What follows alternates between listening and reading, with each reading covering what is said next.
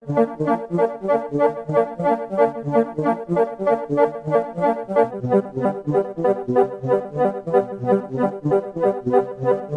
is a Socialist News and Views special interview.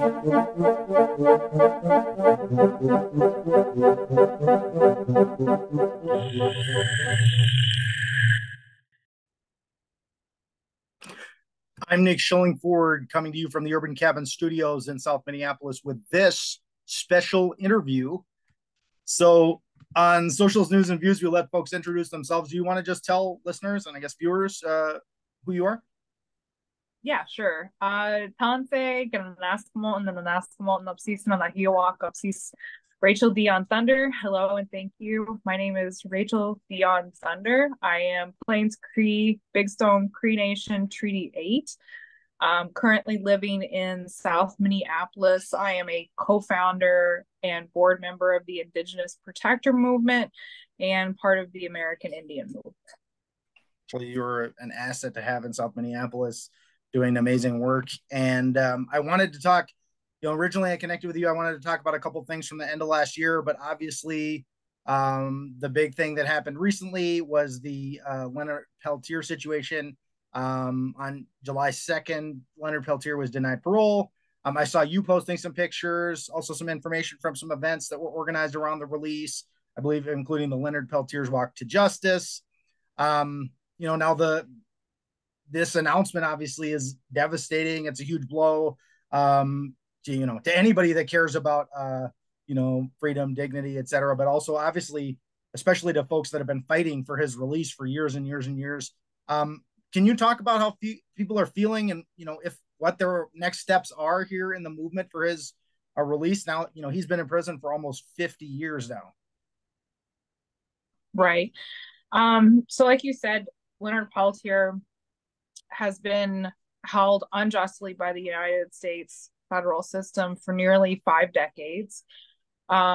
He will be 80 years old this year in September. He is the longest held Indigenous political prisoner in United States history. So when Leonard, first went in over these 5 decades, the American Indian movement initially kind of, responded, obviously fighting for his release. There's been a lot of work done over the past 50 years by many, many people, many organizations. There's been walks, there's been runs, there's been ceremonies, there's been international support, there's been support from the United Nations, there's been you name it, it has happened for Leonard Peltier. And so I think that recently what we've seen is a resurgence. And when I say recently, I mean kind of more over the last 5 years, a resurgence of what I would say the younger generation being educated and interested in the story of Leonard Peltier and what his story means for our people. And so in that 5-year period, there's been a lot of organizing. The Leonard Peltier Freedom Run on Pine Ridge Indian Reservation has been going on for, I think, over 2 decades. I want to say 27 years. And, there's been a lot of people going to attend that to put those prayers down for Leonard. We planned and led a walk to justice for Leonard back at the end of 22, in the fall of 22, where we walked from Minneapolis, Minnesota to Washington, D.C. to raise awareness. That's impressive. Yeah, to raise awareness and to advocate on his behalf for his release. The Indian Collective and Amnesty International co-facilitated the caravan to DC this past year, where they caravaned from Pine Ridge and Rapid City to Washington, D.C., and then had an action there in front of the White House where a lot of Indigenous activists were arrested. And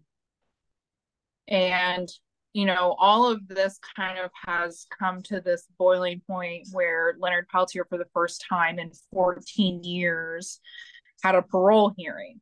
And we were all very, very hopeful, I think Leonard including, for his release to kind of go through this avenue. But at the same time, I think that a lot of us were not surprised. And that's just the unfortunate reality of his situation.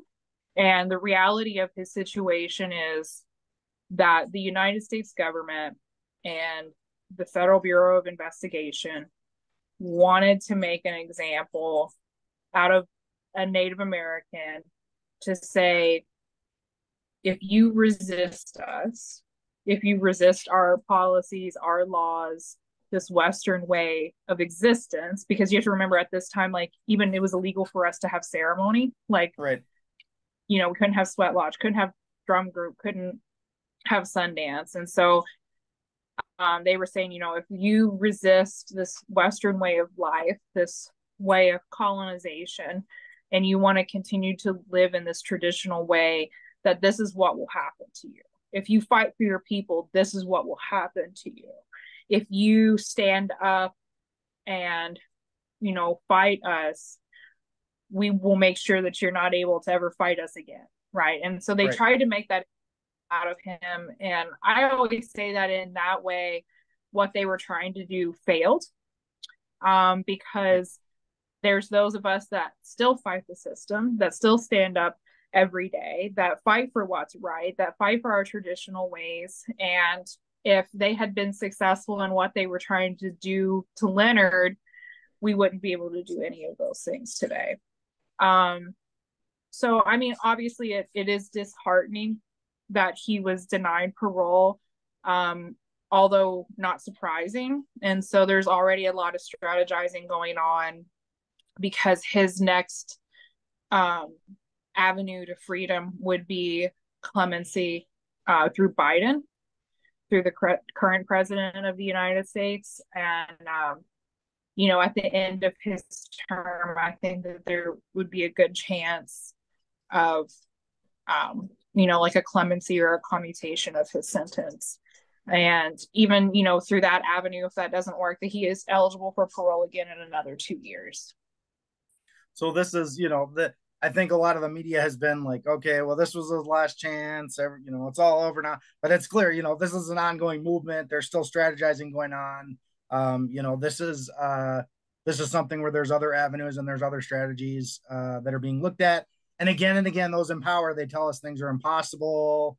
It can't be done. But then we see that, with enough pressure, the right circumstances, and the right scenarios, we can actually achieve some of these things that they tell us are impossible. Yeah, and I think at this last one of the more recent conversations that Leonard had with CEO and president of Indian Collective, Nick Tilson, he said, I haven't given up, and I hope that you all won't either.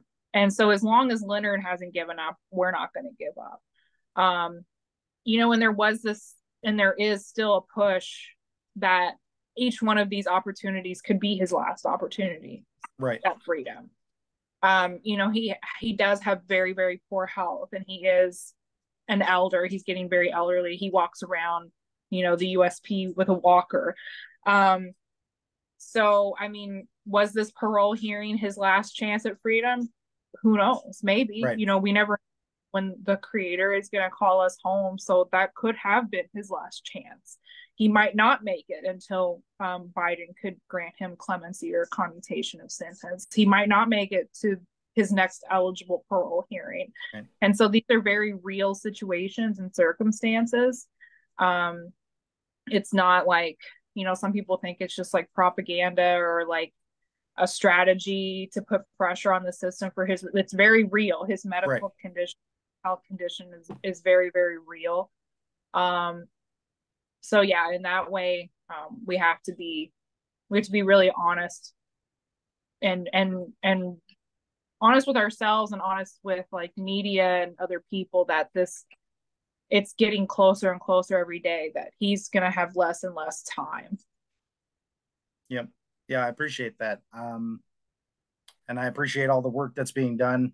And I hope that there is success as soon as possible. Um, I did want to just talk a little bit about some of the things from the end of last year that I had mentioned, kind of work our way backwards. I watched the really great Minnesota to Palestine teach-in from the Red Nation. I watched the whole thing twice, which is like, I don't know, if you ask my wife, I don't really like watching things over again. Like, I don't know, I make a big deal about it, but I was like, we gotta watch this again because there's so much good stuff in there. And I was really excited to hear about the Indigenous Protector Center that you had mentioned during that teach-in. So important and so needed. Can you talk about the creation of the center? And I was going to say, how it's intended to support the community, but I mean, how it has been supporting the community and what kinds of things y'all have been doing since then. Right. So our organization is the Indigenous Protector Movement, or IPM for short. We're a pretty new organization. We were just like officially founded in November. But all of us that are like co-founders, board members, or now our current staff come from like a long history of grassroots movement work over our lifetimes. And so the Indigenous Protector Movement was born out of this need in community. And when I say in community, I'm speaking on South Minneapolis, in the Indigenous community for an action-based organization. So when we say action, we mean that could be a protest, a march, a rally, a community event, a gathering, a ceremony, like whatever that action would be being taken place in the Indigenous community. And these actions being led by community members, and that us as an organization are able to step in to provide people, expertise, resources for those actions to be as effective and elevated as possible. So a lot of our work has specifically been focused on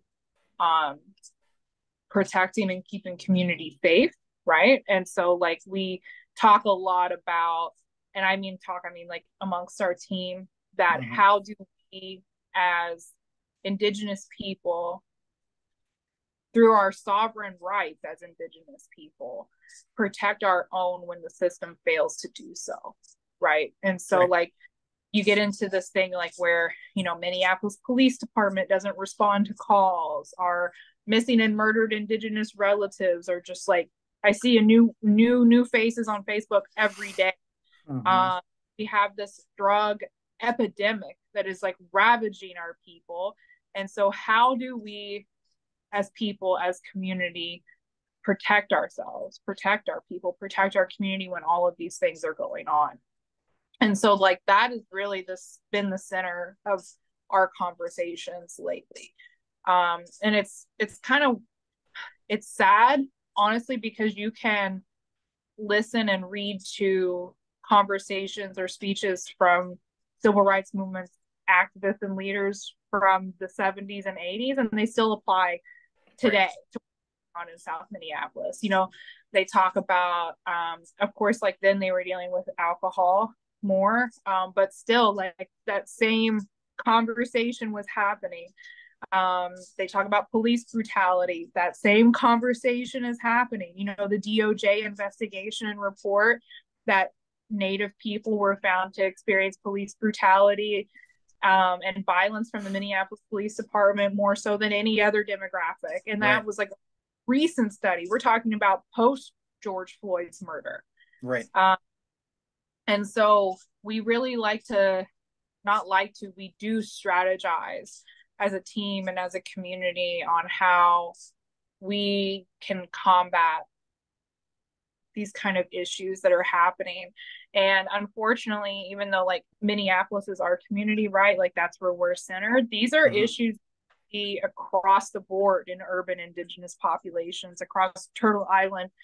And so like, I think that these strategies that we're talking about, these conversations that we're having, these blueprints that we're building, could be applied here and then spread across Turtle Island and maybe help other communities as well.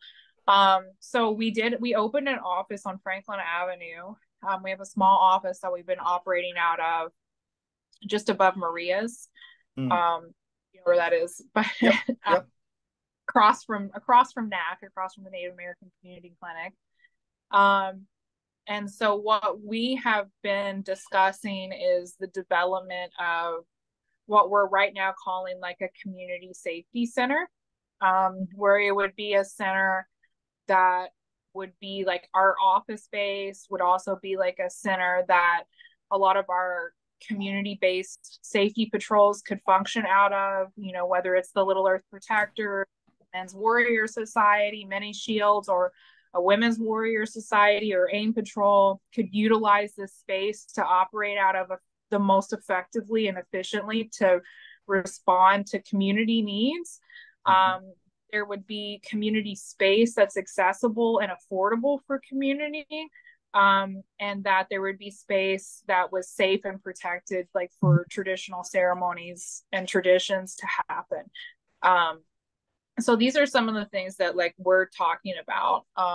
And then the other thing that we've really been focusing on is our missing and murdered Indigenous relatives, and supporting those families that are unfortunately navigating these tragedies that have happened, and how we can be most effective in amplifying their stories, not only for justice for their individual stories, but also creating change in policy so that some of these things don't happen again, because some of it can be prevented. Are there just kind of quick follow-up, are there ways that people can support the work, or what? I mean, if people are like, I want to support this, like, is there a way that they can do that at this point, or and what is the best way to do that? Yeah, absolutely. So our organization, like, we are member or volunteer based. So anytime anybody wants to show up at any of our events, volunteer, get involved, we're always more than happy to have everybody join. It's not just for Indigenous people, it's for all people, right? Because a lot of these issues affect everybody. And we're about Indigenous issues being amplified and led by Indigenous people, but we welcome anybody, all allies, to come and join us. We are on pretty much all social media, so like Facebook, Instagram, you know, TikTok. We have our personal pages, and then we also have the Indigenous Protector Movement pages. And anytime that we're having a community event and action, all of those details are always shared on there, and we encourage everybody to come show up. So they can look for events on there, and then if they want to get more involved when they come to the event, they can connect with some of the leaders and see if there's things that they can plug in to help with, and find out, you know, how they can. They can also just write us, like we have our Sure. email on there, send a message on the page. There's always one of us usually in the office, so they can, come stop by, come chop it up, talk, see what's going on and how they can get involved. Yeah. I appreciate that. That's great. I wanted to go back a little bit further to August. I had recorded another really powerful event, the Justice for All Stolen Lives rally in August. And it was, there was people, who had experienced, especially, state violence of all different kinds. There's wrongful imprisonment. It was really like an event, showing solidarity, bringing people together. And you said something, you said at that event, quote, something is going on in Anoka, and quote, specifically, speaking to the deaths of Miles Jackson and Christian Rivera Coba. I know you mentioned at that time that AIM and others would be continuing to seek answers. And I was just curious if there was any, new information on that front, or anything else going on there as far as, getting justice for those folks. So Miles Jackson, the 1-year anniversary of his death was just last week. And so we're still in contact with family members in pursuing justice and continuing to elevate these stories and these names. What I would say right now, the update is it's really difficult to navigate these systems that are not connected, right? So you have Anoka, you have Hennepin, you have the healthcare system, you have all of these independent institutions that are collectively under the same bill, but have zero interconnectedness and zero accountability to each other.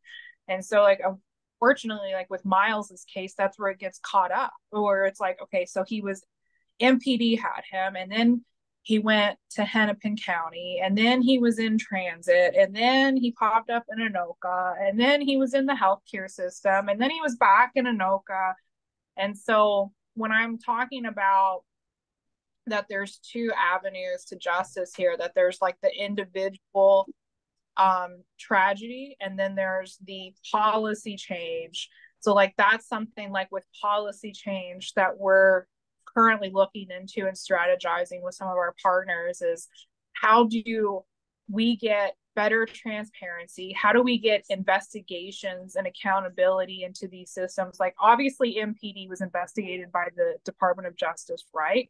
Right. Well, what about sheriff's office? What about the healthcare system? What about these surrounding counties that have these injustices that are linked up just as much as MPD is?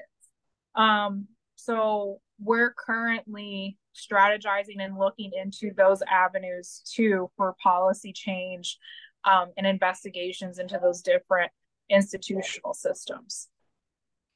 Yeah, especially the Minneapolis police and a lot of these other departments, I've covered on the show have like it's like almost like a policy of shifting blame and avoiding accountability and putting one document over here and one document over there and putting things in all these different places so that people can't find things. I've had people who deal with police forces and the federal government nationally tell me that in Minneapolis and Minnesota, like sometimes it's harder to get information than almost anywhere else that they've experienced, because again, they're shifting this stuff around. So I definitely get what you're saying with that. Those organizations, kind of try to hide behind each other to avoid any kind of and again, transparency. I mean, that's the big thing, is that, most of the time we just don't have transparency into what's going on and what these agencies say, to start with. Like, for example, just take the case of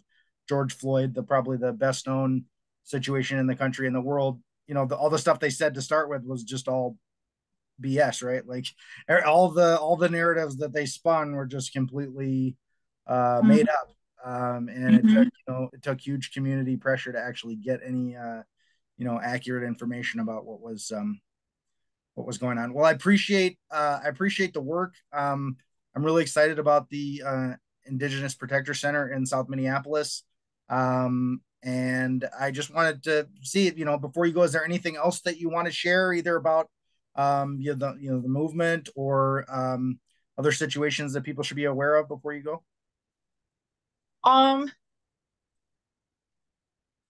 The American Indian movement was founded in 1968 officially in Minneapolis to fight police brutality.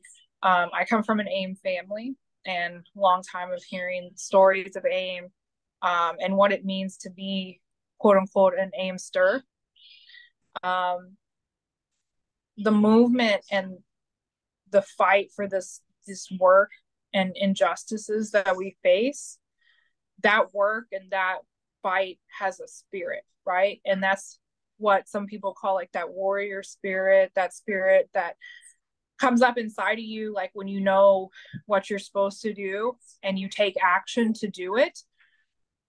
And I would just encourage everybody to follow that spirit, that warrior spirit inside of them, because everybody knows what's right. You know what's right. And just follow that And whether that leads you, to getting involved with Indigenous Protector Movement or AIM, or you go volunteer on the weekends at a shelter, or you go and spend time with youth, that there are lots and lots of ways to answer that warrior spirit. Like, not everybody has to be out boots on the ground. Like, we need grant writers, we need people spending time with the children, we need people learning the language. And so not one person can do everything. That's why it takes a collective. And just, I want to really encourage everybody to stay positive, especially like with each other, and stay kind with each other, because not everybody can do everything. Well, I really appreciate that, and I hope I always hope this podcast embodies that spirit of staying positive, working together, giving each other some leeway and understanding, and focusing our energy on the powers that be, and holding them accountable and getting transparency. Thanks so much, Rachel. Yes, of course. Thank you, Nick. And that's our special interview. Thanks for listening. Solidarity.